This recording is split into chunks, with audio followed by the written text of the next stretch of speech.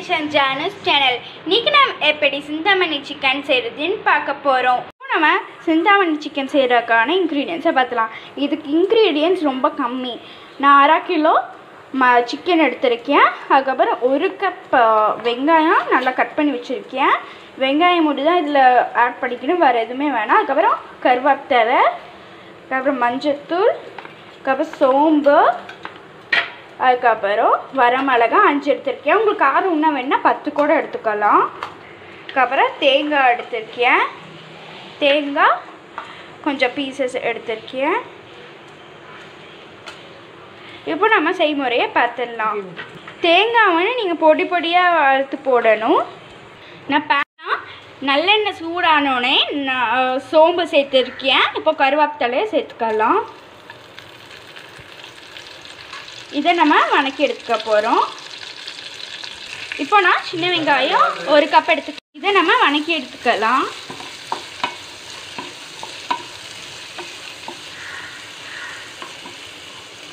நம்ம இப்போது வரமிளகா சின்னதாக கட் பண்ணதை இது கூட சேர்த்துக்கலாம். நான் வரமிளகாயை கிள்ளி போட்டிருக்கேன். உங்களுக்கு எவ்வளோ காரம் வேணுமோ அவ்வளோ சேர்த்துக்கலாம். சிக்கனுக்கு தகுந்த மாதிரி சேர்த்துக்கோங்க. இதை நம்ம வணக்கி மறுபடியும் எடுத்துக்கலாம். இது வணக்கினதுக்கப்புறம் நம்ம இப்போ சிக்கனை சேர்த்துக்கலாம்.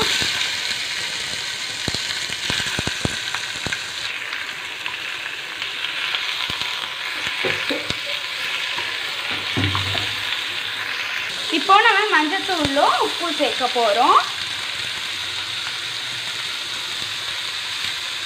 இதை நல்லா மிக்ஸ் பண்ணிக்கலாம்.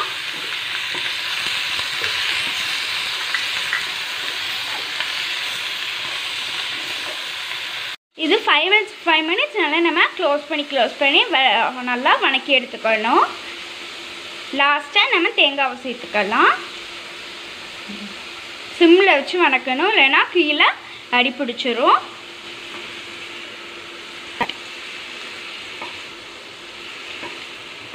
இப்போ நான் இதை 2 to 5 மினிட்ஸ் க்ளோஸ் பண்ணி வைக்க போகிறேன்.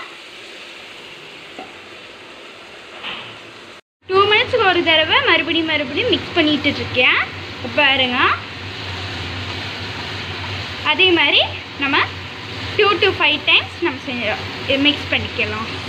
5 டைம்ஸ் நல்லா மூடி போட்டு எடுத்து கலரி விட்டேன். பாருங்கள் கலர் எப்படி இருக்குதுன்னு. இப்போது இந்த டைமில் நம்ம தேங்காய் சேர்த்துக்கலாம்.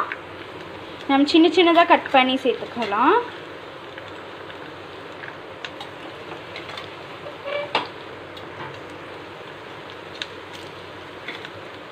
இதை நான் மிக்ஸ் பண்ணிக்கிறேன்.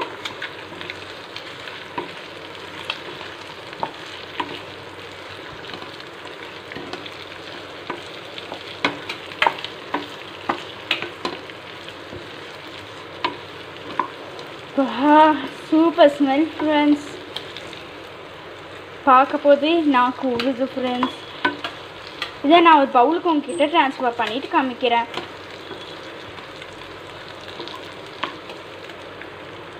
அவ்வளோதான் ஃப்ரெண்ட்ஸ், நம்மளோட சிந்தாமணி சிக்கன் ரெடி ஆகிடுச்சு. இந்த ரெசிபி உங்களுக்கு பிடிச்சிருந்துச்சுன்னா லைக் பண்ணி, ஷேர் பண்ணுங்கள், கமெண்ட் பண்ணுங்கள், மறக்காமல் சப்ஸ்கிரைப் பண்ணுங்கள். அது பக்கத்தில் பெல் ஐக்கானை கிளிக் பண்ணுங்கள். ஹெல்த்தியாக சாப்பிட்டு ஹெல்த்தியாக இருங்க. தேங்க்யூ.